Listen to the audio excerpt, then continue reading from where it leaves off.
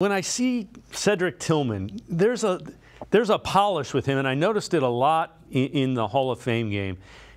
He looks much more polished than the quote-unquote third-round draft pick that usually is. What have you seen? Have you noticed that, and what have you seen from Tillman? He just looks like he's got the NFL the NFL vibe going with him. Yeah, he's doing a nice job. You know, when you play at a high level of competition, like he did at Tennessee, it's easier to come into the NFL and make that transition and look good. So, you know, he was a really, really good receiver in college, and it's showing up here.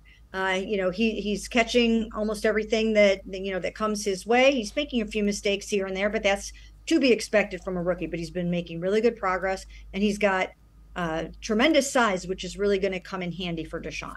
Yeah, he is one of those guys that always, when they do the scramble drills and you see that, he seems to be the guy that Deshaun finds coming back to him from the sidelines. Yeah, I mean, you're going to see, you know, a lot of guys show that they can stay relevant, stay available for Deshaun on those scramble drills. And the ones that are able to do that and remain in his peripheral vision and you know, be available to him as he's scrambling around out there, those guys are going to be the ones that are going to get those targets. So it behooves them to try to do whatever they can to be there for Deshaun.